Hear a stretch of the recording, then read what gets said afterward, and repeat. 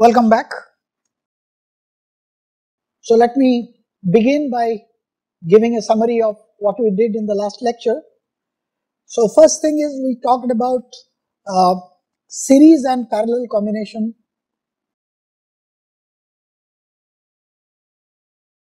of resistances.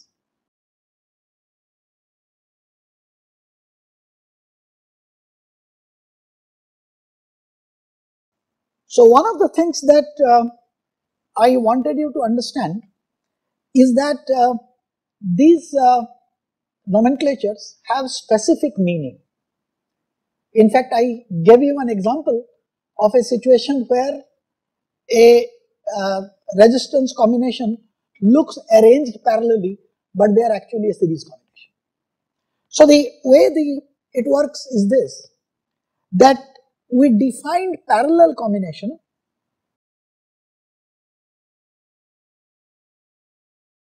as a collection of resistances in which the arrangement is such that the voltage across any member of the combination is the same.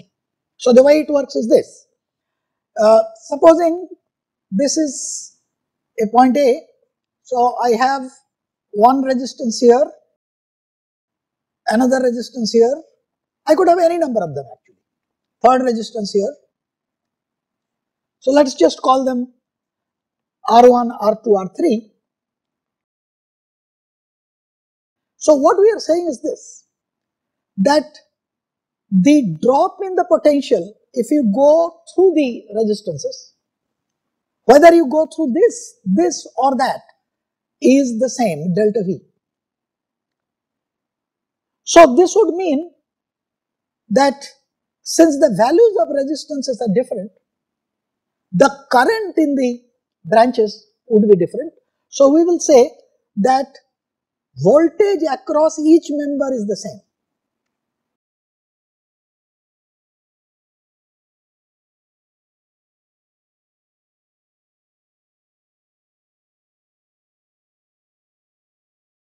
But current carried is different. So voltage across is delta V. Supposing here I have I1, this is I2, this is I3. So expressions for delta V are either I1 R1 or I2 R2 or I3 R3. They are the same. So when you look at a combination, the way to recognize whether it's a parallel combination or not is to check whether the voltage drop across various members are the same. So that's one. We next defined what is called a series combination.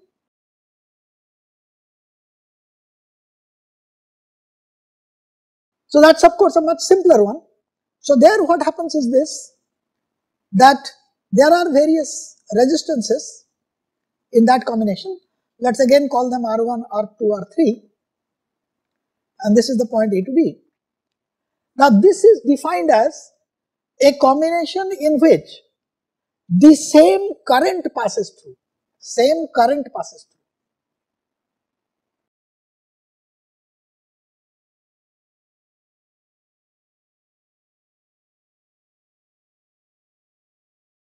As a result, since I is the same and here R's are different again, so therefore this is IR1, this is IR2, this is IR3, this is the drop across them.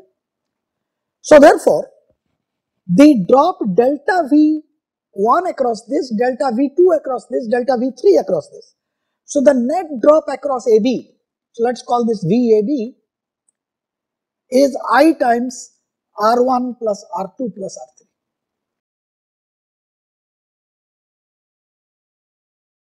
So let us return to the example that we had started working out towards the end of our last lecture, but couldn't complete it.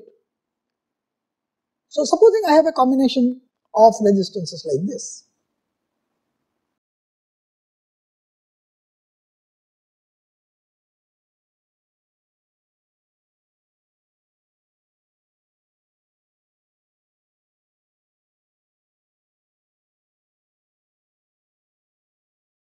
This was a 21 volt battery, and what I had there was a switch which was initially open. So let us number them. Let's call this point A, this is B, this is C, D, and E and F. So what we said is this, that when this switch is open,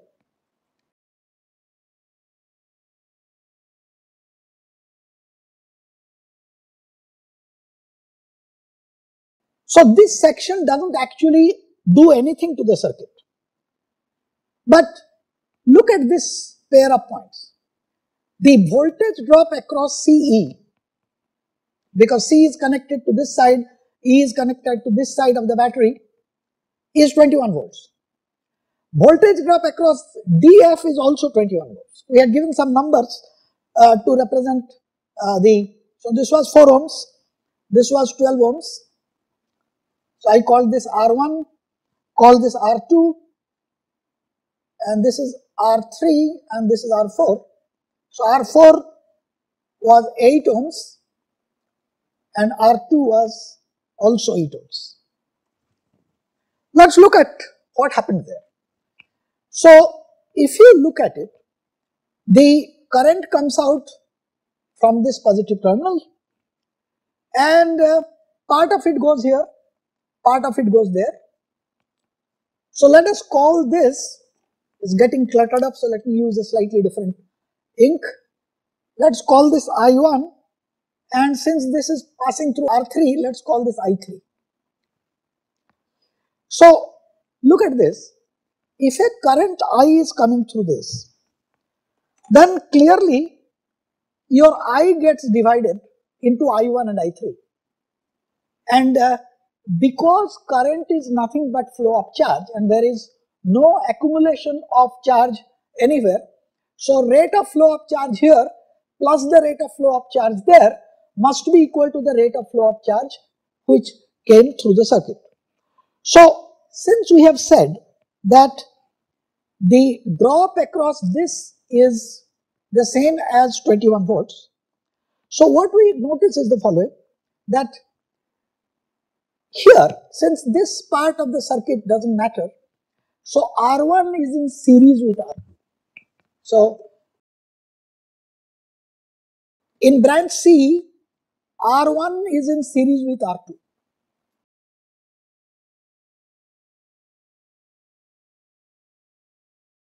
So therefore, this circuit has a net resistance of 4 plus 8 equal to 12. So let's call this R12, that's equal to 12 ohms. And likewise, R3 is in series with R4.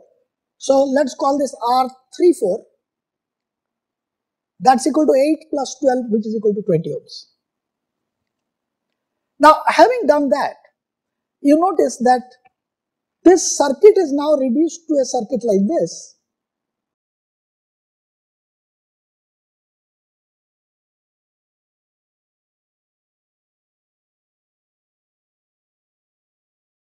So this is 21 volts, this is 12 ohms, and this is 20 ohms. But this 20 and 12 are now parallel. So we call this R12 and we call this R34. So we say R12 and R34 are parallel.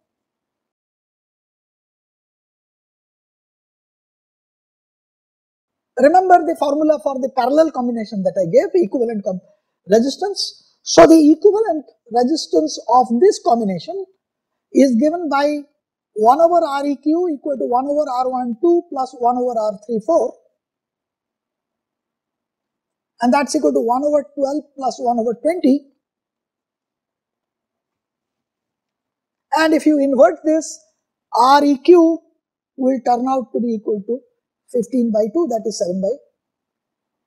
7.5 ohms. So what I now do is this, I draw a further equivalent circuit which is at 21 volts here, and a 7.5 ohms there.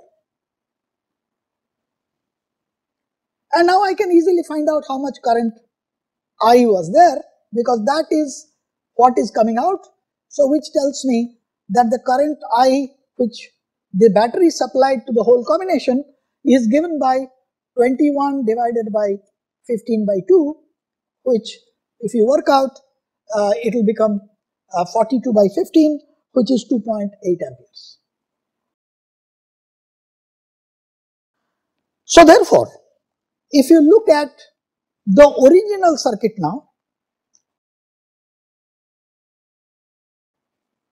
so what we said is just go one step back. Now if you go one step back, what you realize this, that this I which came in, which was 2.8 amperes, got divided into this part and got divided into that part. So therefore, the current in this section, so this was 21 volts, and we showed that this is 2.8 amperes.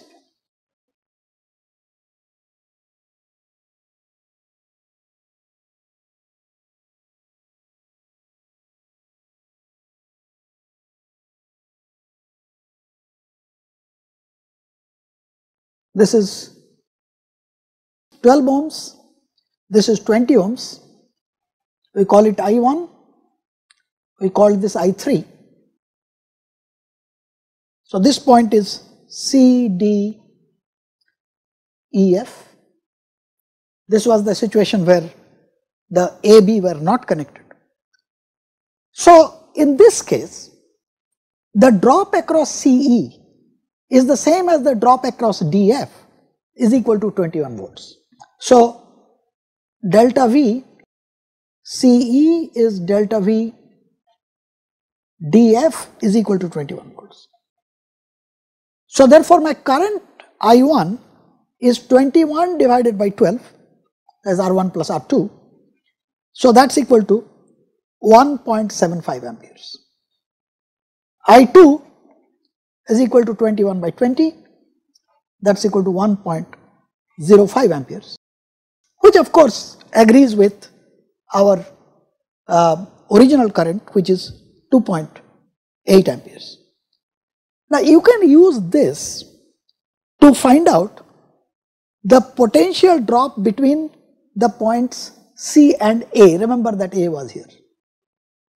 This was the point A. So now you know I1, the R1 was 4 ohms.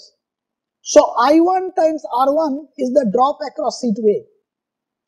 C was at 21 volts. So the point A will be 21 minus I1 times 4. You can easily calculate and find out that this VA was equal to 21 minus I1 R1, that's equal to 21 minus 7 by 4 into 4, that's equal to 14 volts, and VB equal to 21 minus I3 R3, that's equal to 21 minus 21 by 20 into 12, that's equal to 8.4 volts. Now let us close that switch. Now when you close that switch, the entire character of that circuit changes. So let's look at what is happening when I close that switch. So let us redraw that picture again. So this was a 21 volts battery. I had a 4 ohms here, R1, just indicate without. This is R2, which was 8. On this side there was a R3, which was 12, and an R4, which is 8 again, and I had this switch connected. So this was CD, this is A, this is B, this is E, this is F. Now let us look at what type of a combination is this. First thing you realize is this, that when you close the switch, point A and point B, because this is a short because there is no resistance across this. So therefore, VA must be equal to VB. Likewise, VC is equal to VD and VE is equal to VF. Since C and D have the same potential, A and B have the same potential, this tells me that this 4 and 12 are parallel. If you recall, I had said that the way to recognize whether some resistances are in parallel or not, you have to find out whether the potential drop across them is the same. We can redraw the circuit in the following way. So remember that I had the 21 volt drop here, and the circuit is essentially equivalent to the following situation. This is R1 and this is in parallel with R3, and here I have an R2 in parallel with R4.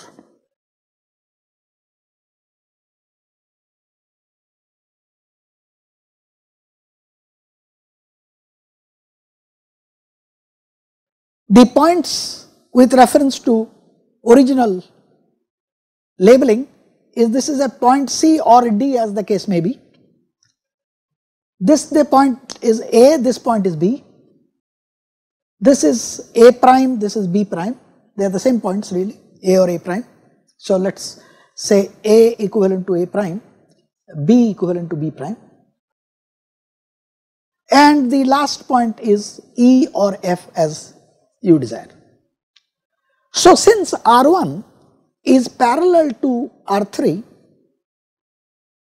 my resultant is R13 equal to R1 R3 divided by R1 plus R3, and that's equal to 48 divided by 16, that's equal to 3 ohms.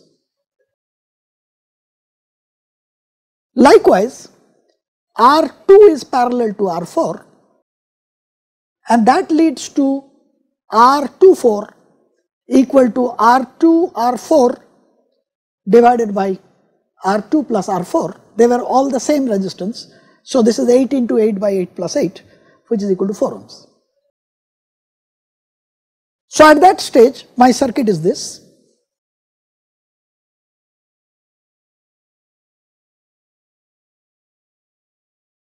I have a 3 ohms here, which we called as R13, and I have a 4 ohms there, which we called as R24. And this was 21 volts. Since R13 and R24 are in series, my net resistance here is 7 ohms. So therefore my current is 3 amps. Now notice this thing. This point, this was my point C, this is my common point A or A prime, and this was my common point E or F. So since 3 ampere current is reaching C, then my drop across CA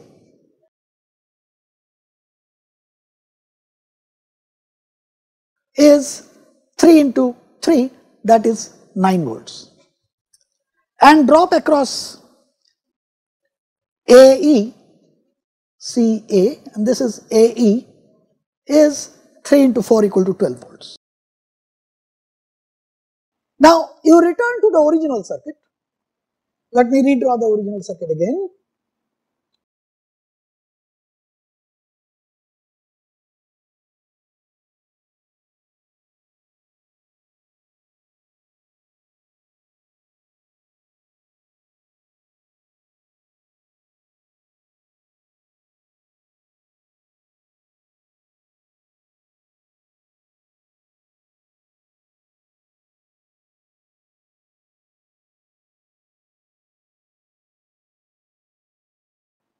So my current in this section CA is not equal to the current in this section CB.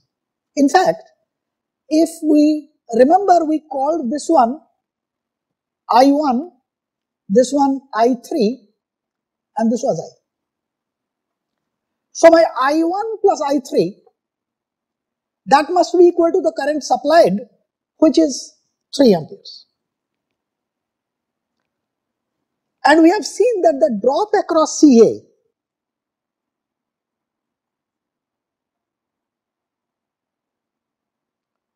is equal to 9 volts. So I can easily calculate how much is the current I1. So current I1 is obviously 9 divided by 4, this was 4 ohms, which is equal to 2.25 amperes.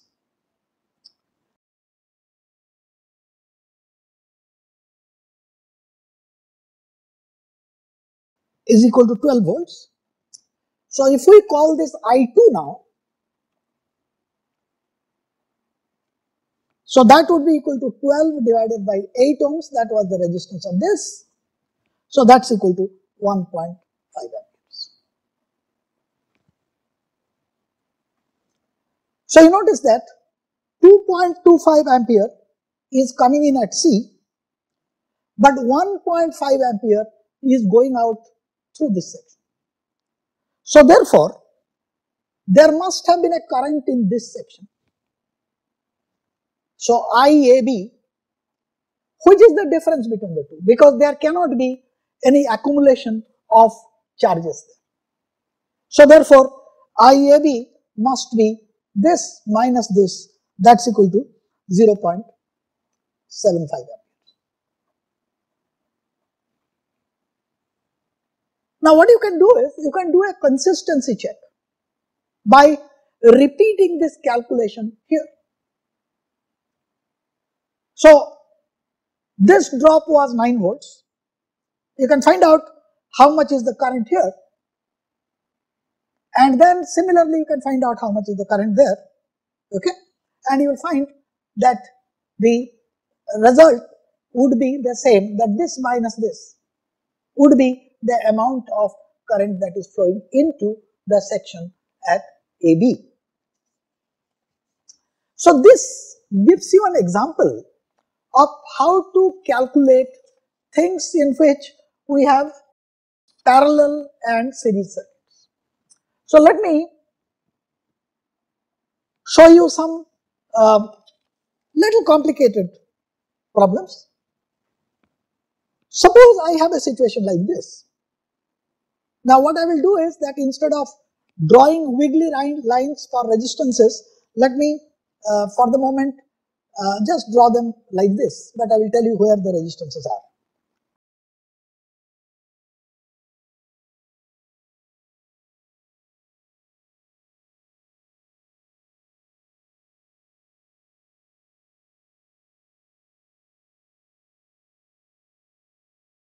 So this is A, this is B, and what I am saying is these are all resistances, and the upper part each is 1 ohm and the lower part of each is 2 ohms. The connecting wires are of course not, are resistances. So let us look at what can I say about this circuit. So look at this situation. So notice that here I have these two, because there is no connecting. Remember that the connection to the circuit, which means connection to external battery or whatever is the source of EMF, is between A and B. So therefore, if I look at this section and this section, this is in series, because whatever current comes through this, that must come back through this.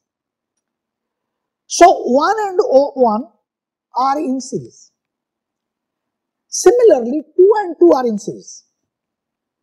So therefore, this section that I have got here,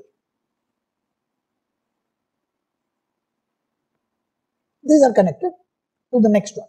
So this is 1, this is 1, this is 2, this is 2.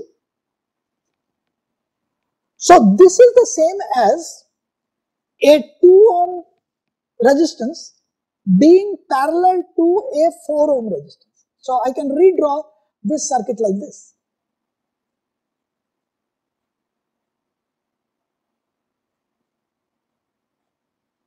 And then of course each of these sections will be connected to the next section and 4 of them will be there. So this is 2 ohms and this is 4 ohms. Since 2 ohms is in parallel with 4 ohms, I get the equivalent resistance to be equal to 2 into 4 divided by 2 plus 4.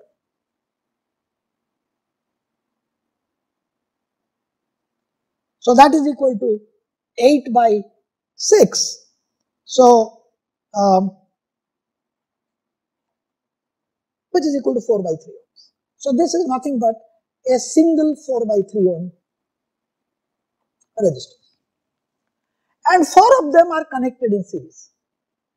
So therefore, net resistance of this combination is 4 into 4 by 3, which is equal to 16 by 3 ohms. Let me take another example. I'll consider an infinite resistance network.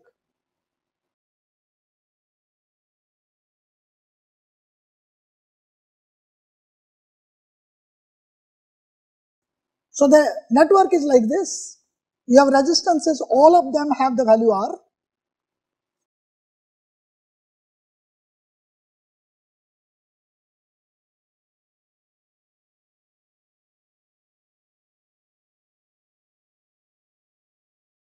And they are connected also by resistances R.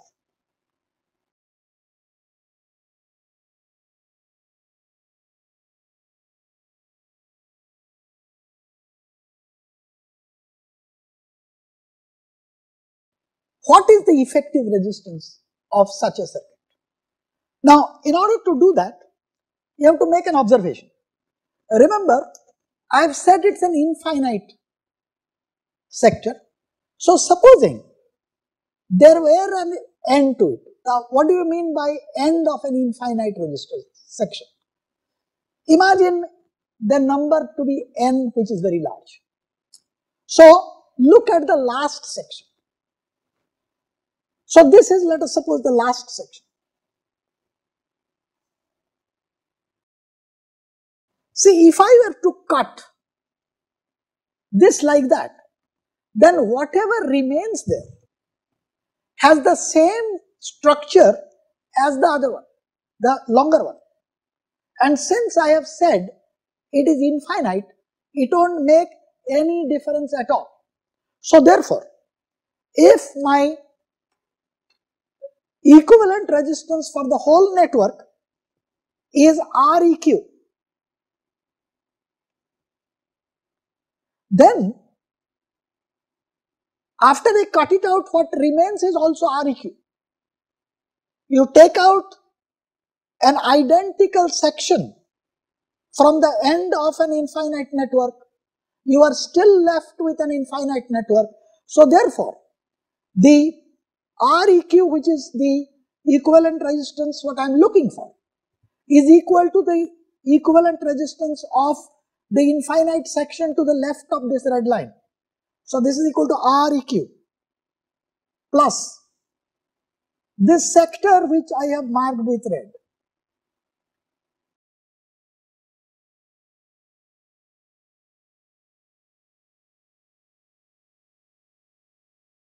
Now let us look at what this actually means. Now notice, what has happened as a result is this. This Req section has become parallel with this R. So Req is parallel to R.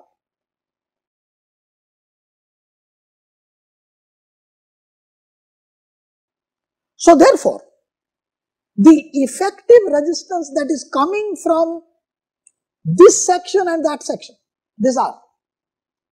So that is simply equal to, let's call this Req, the effective resistance Req into R divided by Req plus R.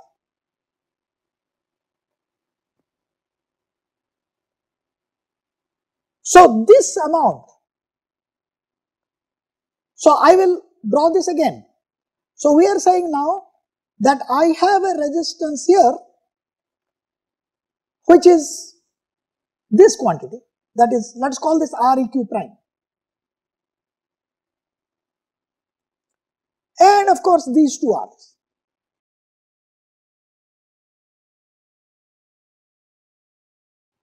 But this circuit is a simple circuit, which is R and Req prime are in series.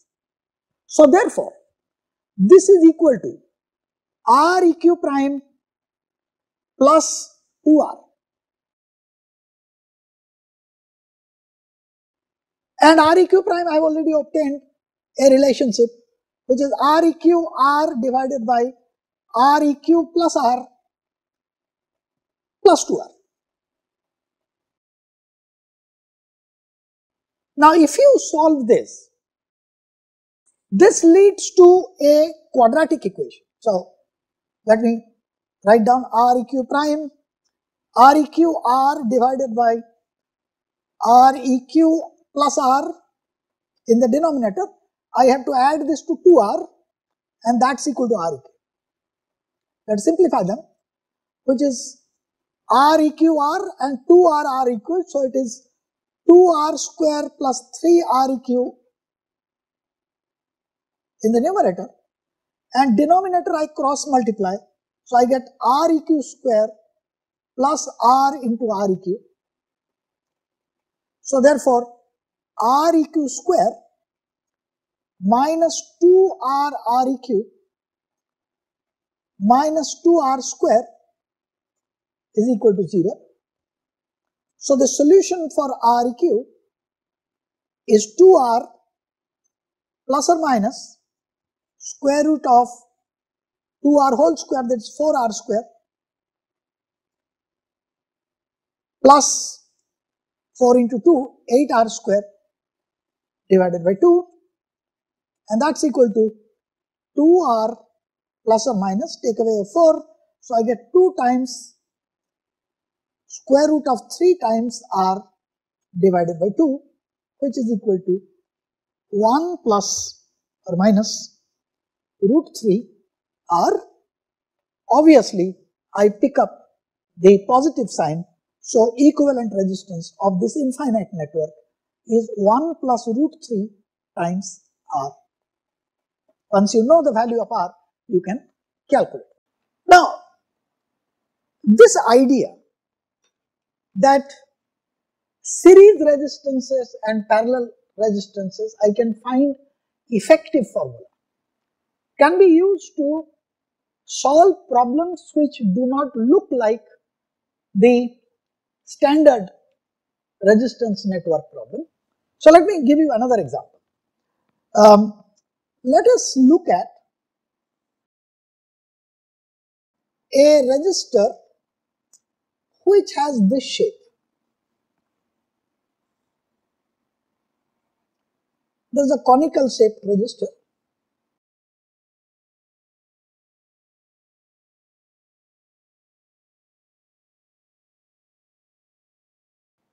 This section has a radius A and this section has a radius B, and let us suppose that the length here is L.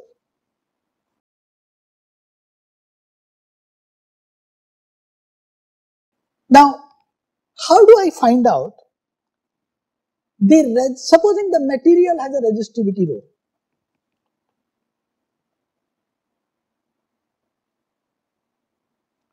How do I find out what is the resistance of such a sample? Of course, we assume that the same current is passing through this each section, which is circular in nature. So let us look at this. Now I can first assume or looking at what is the radius of the circle at a distance x from one of the ends. So this is what I am looking for.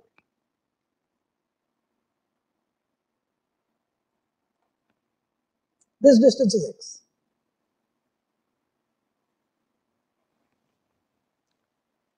Now this is linear, so we write down the radius of that section at a distance x is given by a plus b minus a over L multiplied by x.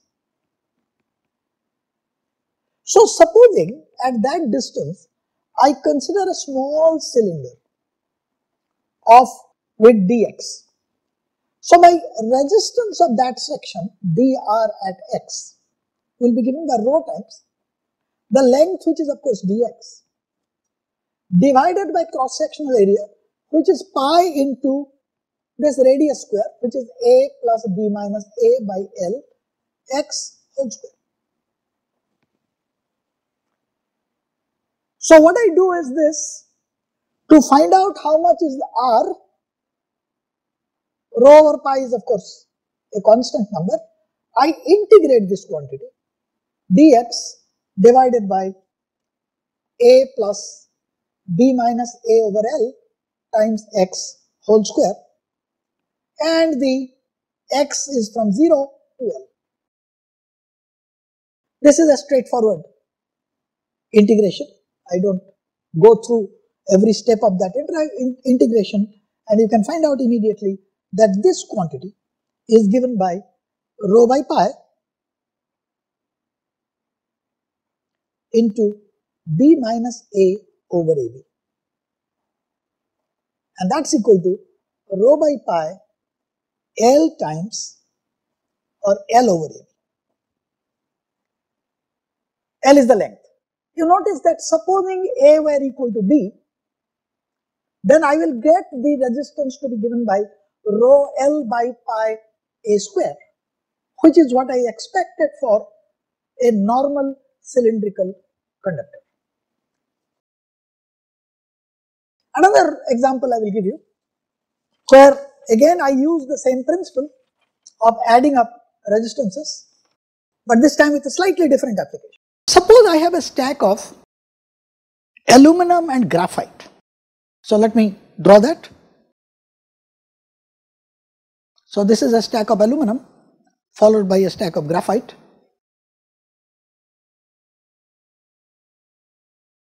Having the same cross section. So let's say this is the length of aluminum section.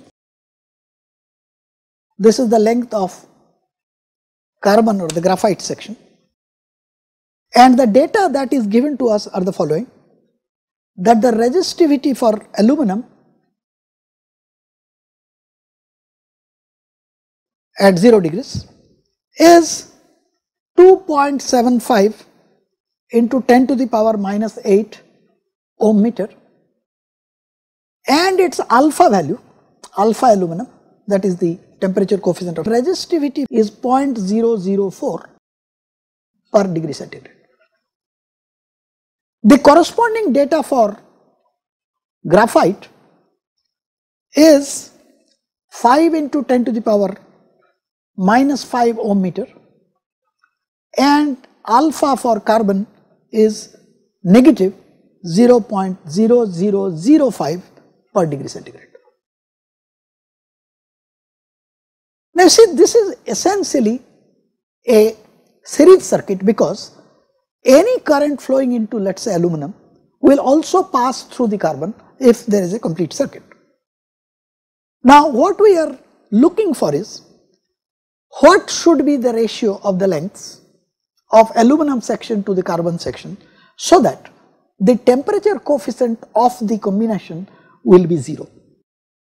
Now what it means is this, that supposing I am looking at the resistance of the aluminum section at a temperature T plus the resistance of the carbon section at a temperature T, so I get resistance of aluminum at 0 degrees into 1 plus alpha AL into delta T plus resistance of carbon at 0 temperature, 1 plus alpha carbon into delta T.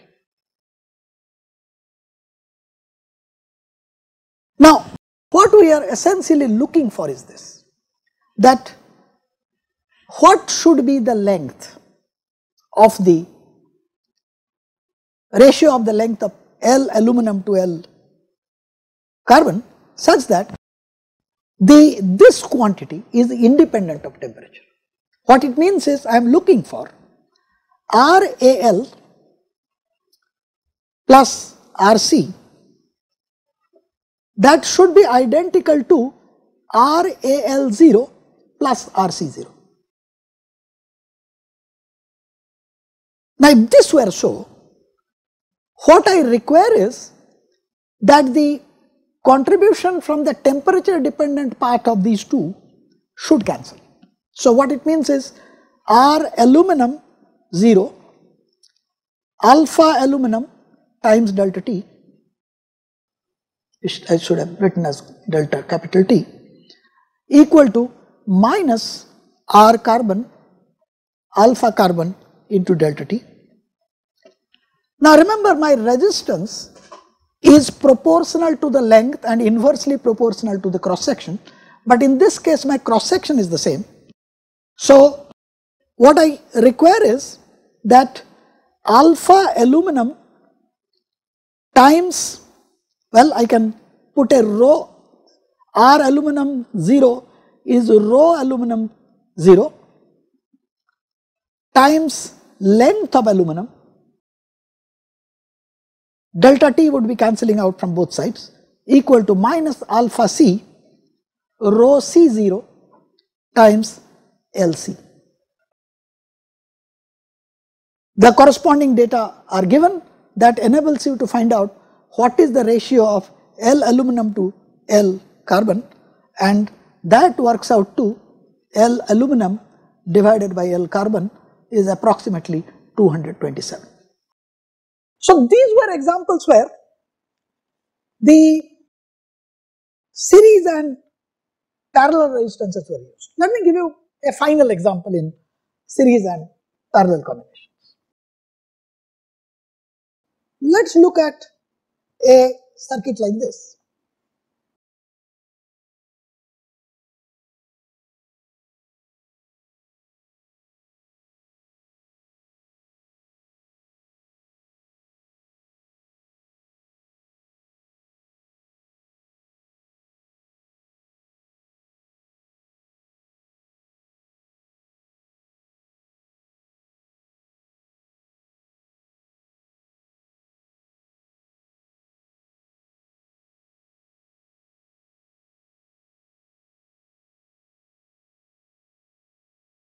Look at there are too many of them.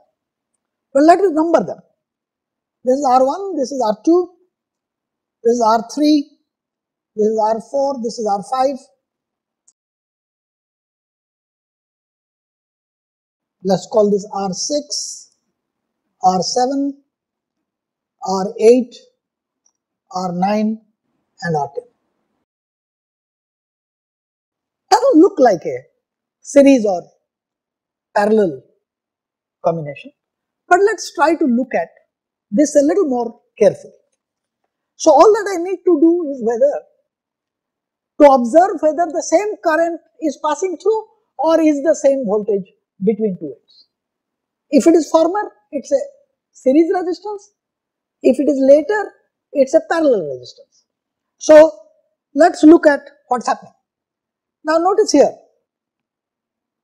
this point and this point, these 2 points are at the same potential, okay, and this is a common point. So, which tells me R4 and R5 are parallel combinations. So, let us write down R4 parallel to R5. So, let us denote their equivalent resistance to be R45. So, I will remove this section and put a R45 there. Now, the moment I have removed this section and put a R45 there, I notice R2, R3 and R45 are in series. So R2, R3 and R45 are in series. So this section now, this and R45 here. So R equivalent will be R, well this was already 4, 5 and I add 2, 3. So let's call this R2, 3, 4, 5. So this R2, 3, 4, 5 is obviously parallel with R7. So I write down that this is parallel there. Now once we have done that, let's call that, since the numbers are going on increasing, let's call that R7 prime. Now there what I do is this, that I replace this whole thing with the following circuit. It's becoming little clumsy, so let me redraw the equivalent circuit at this stage.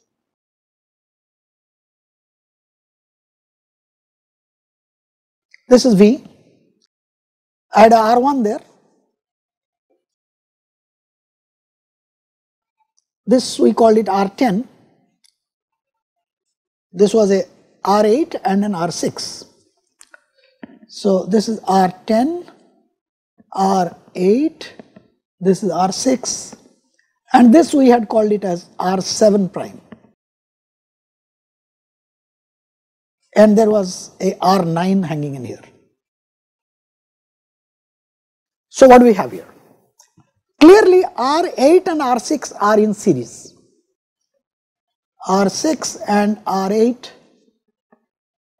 in series. Let's call it a single resistance R68. Not only that, notice that R10 and R9 have common points. So therefore R9 is parallel to R10. This we'll call it as R9 prime. So my circuit at this stage looks like this. This was R7 prime, this was R1,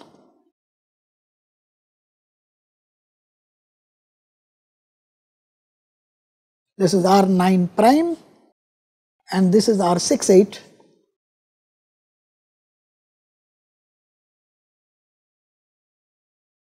Now look at this circuit now. So what we find is that R9 prime and R68 are in series.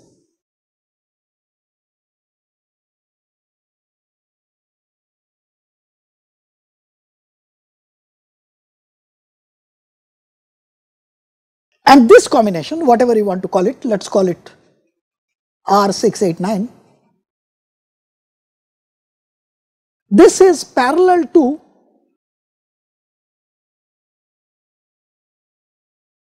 R7 prime.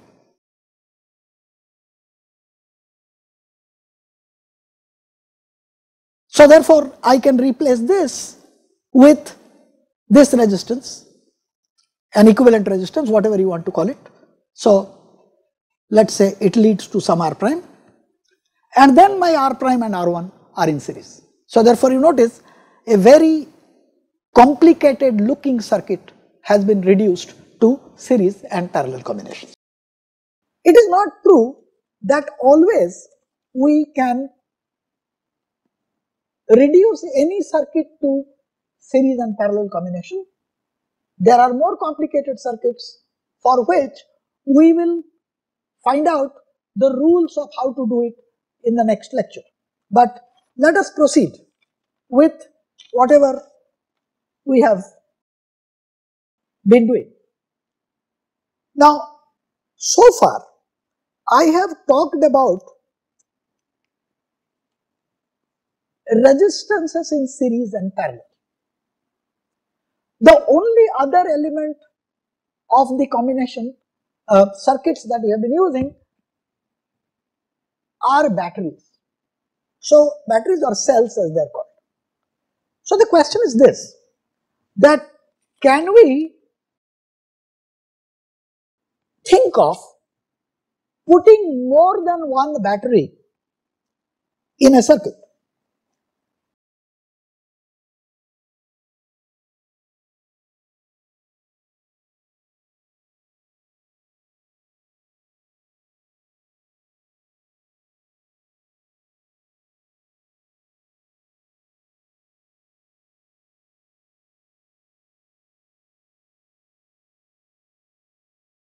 So in other words, are the combinations like cells in series and parallel possible?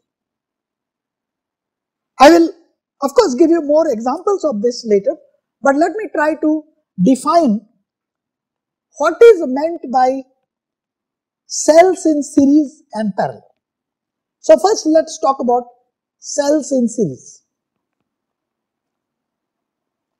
Now this has great practical applications. If you look up, for example, a laptop. Now you will find that the laptop batteries are not single batteries. In fact, what you have in the laptop is a collection of cells, some in series combination and some in parallel combination. In fact, in many household applications, you use more than, for example, a normal torchlight cell. You don't use one battery. You put 2 or 3 cells end to end, with the positive of one being connected to the negative of the next one. So that is an example of something being in series. This is routinely done in all appliances at home, in your remote, for example. In your remote, you will find there will be 2 AAA batteries which are put in parallel. So let me first talk about cells in series. Now the cells in series are like this. Supposing I have an EMF E1 with an internal resistance R1. So this is your first battery. I will give you the way the combinations are used normally, that is positive end of one being attached to the negative end of the next one. So therefore, this is the way we would have it. So let's call this one E2 and internal resistance R2.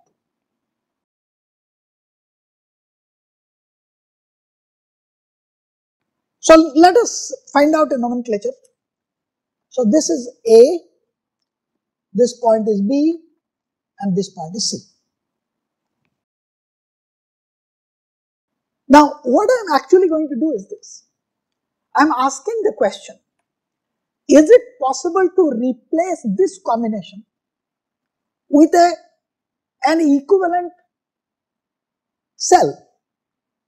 That is it equivalent to, between A and C, having a equivalent combination like this? This is AC, and if you like, I will call them as E equivalent and R equivalent.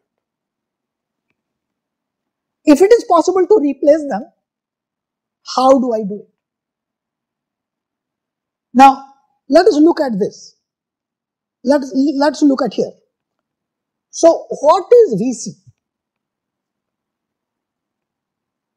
Now if I assume that the current is flowing like this here and is coming in like this, then I look at the way the potential develops as I go from C to A. So I start with VC. Since this is in the direction of current, I have a drop of current IR2. So current is the same, so IR2.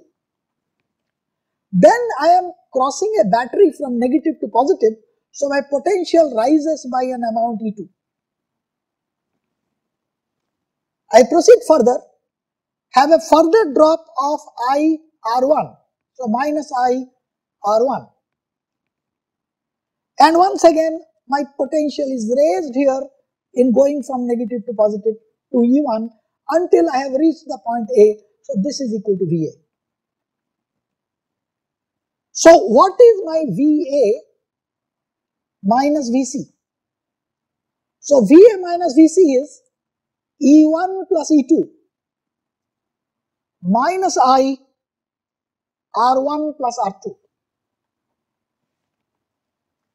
So look at what have I done. If instead I had a single cell with an effective EMF of E and the total internal resistance of the pair were R1 plus R2, then I would have the same potential drop across the points A and C. So therefore, I can replace the system by an equivalent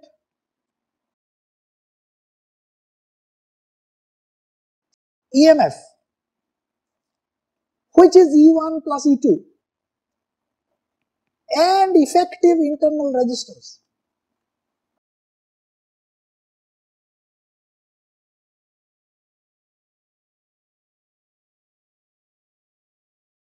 which is simply the two resistances added in series. I will in the next lecture talk about how to use cells in parallel. I told you that if you look up normal torchlight, you put cells in series. But look up your remote at your home, you will find that the two positive ends are going together on the same side and they are in parallel. So I will obtain an equivalent EMF and resistances for the parallel combination next time, and I will also answer the question which you must be already raising within your mind, that why should I use cells in series? For instance, why not I originally take a battery of a higher EMF and of course having a little more internal resistance. And so therefore, what is the purpose of using more than one cells instead of using a single cell of a higher EMF and different resistance? We will try to answer that question also as we go along next time.